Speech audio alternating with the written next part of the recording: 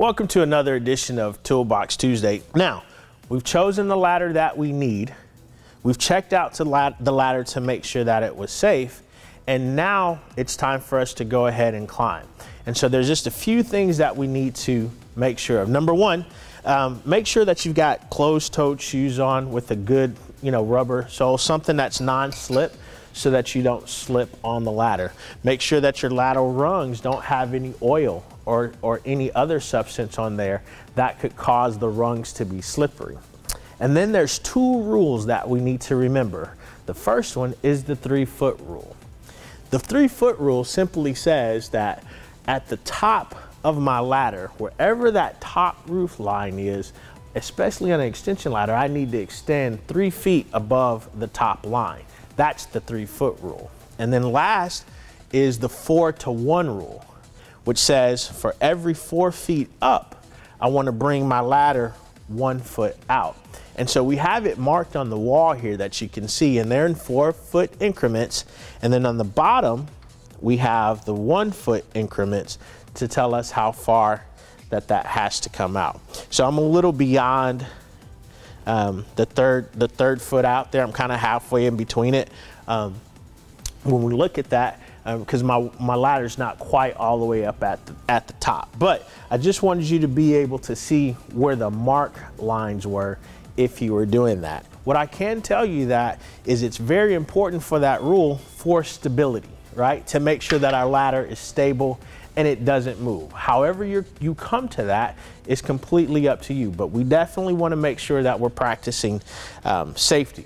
Once we get ready to go up, what we're looking for, and I'll show you on this ladder over here, is to make sure that we have and we maintain 3 points of contact. So when I get ready to go up on the ladder, I'm gonna have both hands on the ladder, and then I'm gonna climb up on the ladder as such, maintaining 3 points of contact at all time.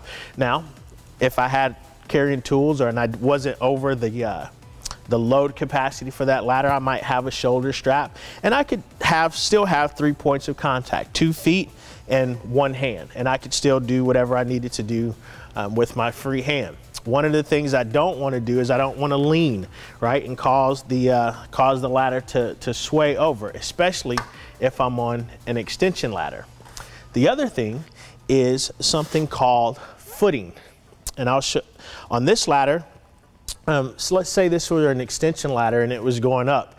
I may have someone at the bottom foot the ladder for me to make sure that the ladder doesn't slip or pull away from the wall. So that person, while I was climbing up, would keep 1 foot on the ground, they would hold the other foot there, and then they would stabilize to help stabilize the ladder as I'm climbing up at the top. Now, they're not gonna follow me up, they're just gonna foot the ladder to make sure that it doesn't sway. And then when I got to the top, I could step off safely onto the roof. There's just a few other things that we want to do and check when we are talking about ladders. Ladder safety is very important. Sometimes we're dealing with very tall heights and we would hate to have someone fall and really hurt themselves. Ladder safety is very important. So remember, it's really simple. Let's recap some of the very, very simple rules for ladder safety. Number one, choose the type of ladder that's appropriate for the job. Number two, check the ladder for any safety issues, anything that might compromise the structure of the ladder itself. And when climbing, we've got the 3-foot rule, 3 feet above the apex or the top of the roof line, and the 4-to-1 rule. For every 4 feet up, we're gonna come 1 foot out and then 3 points of contact at all times. Those are just some of the things that you can do to ensure that you're safe around ladders.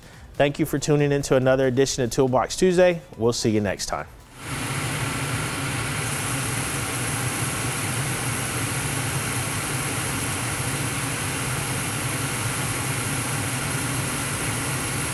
Hey, we absolutely love our HVAC community. We want you to continue to tune in. We want you to continue to leave us your comments. Make sure you click below to subscribe. We definitely want to hear from you, and we'll see you next time.